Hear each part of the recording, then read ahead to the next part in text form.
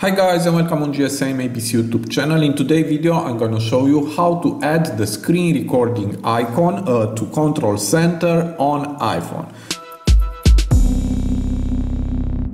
So here I have an iPhone 16 Pro Max, but the method is the same also for other iPhone models. And if I go here in the top to the control center, as you can see, I don't have here the screen recording icon.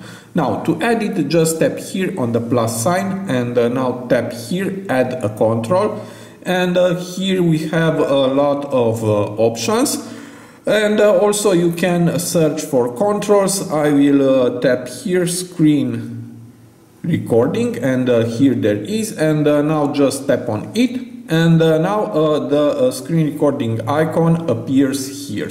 Now I will tap here to exit, and now I can use the screen recording icon. First I will push it long on it, and from here you can turn on or turn off the microphone. I will let it turn it on, and also you can start recording and save to photos, or you can choose start broadcast in Instagram, Messenger, or on WhatsApp. I will let photos, and now I will exit, and if I tap on the icon in 3, 2, 1 will record my screen.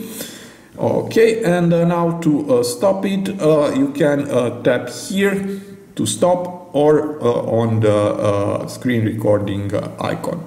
Okay, and the video was saved to photos. So this was my short tutorial for today. I hope to be useful for you, and see you to the next. Have a nice day.